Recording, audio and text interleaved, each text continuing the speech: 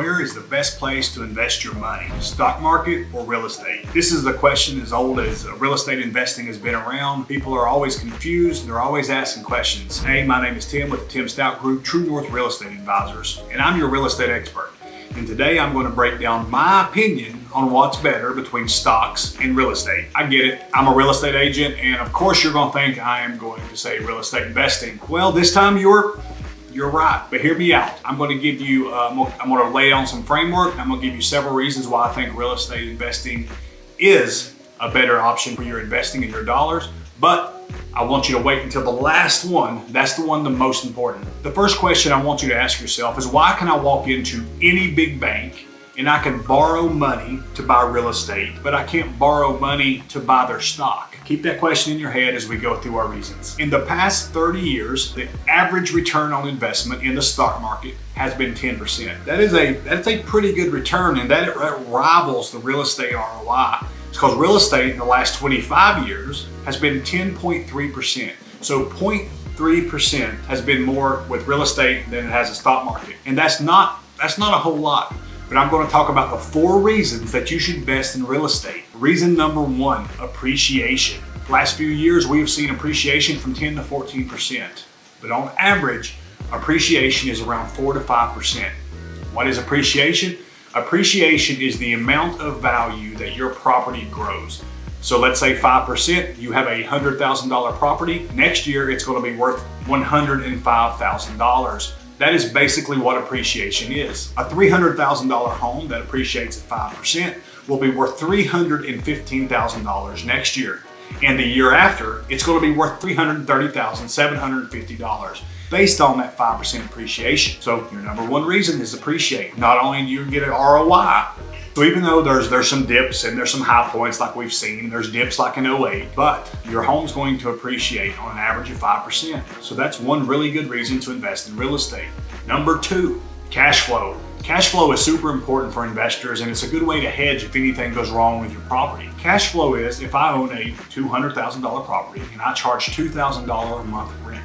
So a $2,000 a month rent, let's say my mortgage is $1,200. So $1,200 for my mortgage and insurance and everything that goes out, then that means that I cash flow $800. So every month I keep $800, and my tenant pays my debt services. My tenant pays my mortgage. The tenant pays my insurance. The tenant pays for things that goes wrong with the property. So that's going to make a profit of about $9,600 a year if no big expenses happens. Number 3, and some of the most important benefits owning real estate, and some of the, you hear a lot in the news with when Trump was president and some of the things he's claimed about not paying taxes. The reason a lot of these high net worth individuals can get away with paying taxes is because there's so many tax benefits of owning real estate.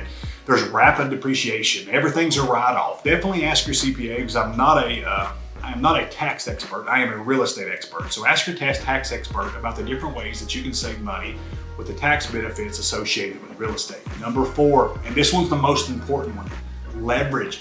Leverage real estate. If I go in to buy $100,000 of stock, I pay $100,000. I can take that same $100,000 and I could leverage it with the bank, and I could buy $500,000 worth of property. So at $500,000, it's appreciating every year. I am getting cash flow every month, and then I have tax benefits up to the property of $500,000. So there's a lot of benefits as far as the leverage of the property. So thinking of the leverage, not only can I borrow money to buy the property, but I want you to think about it is you don't pay the debt back. Real estate is the only investment that I know of that someone will actually pay the debt for you, also known as the tenant. So if I have a $1,200 mortgage, $2,000 rent, the tenant pays the rent.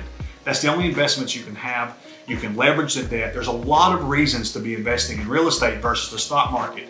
And this is strictly my opinion. I put my money in real estate investing. I own several properties. I'm in the middle of purchasing an apartment complex, and I look to purchase more. I enjoy real estate. I enjoy the benefits of real estate as far as taxes, as far as cash flow, and every year it seems like the properties continue to appreciate. So investing in long-term real estate makes a lot of sense. But a pro tip, do your homework up front. Find the right property. Find the right real estate agent to help you. And once you get the real estate agent, find the right contractors to do the work. find the right property manager, do your homework, and find the right tenant.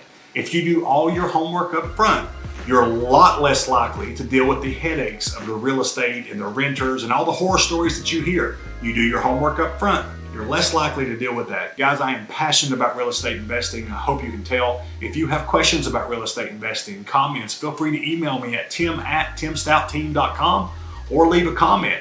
Remember, who you work with matters, and have a great day.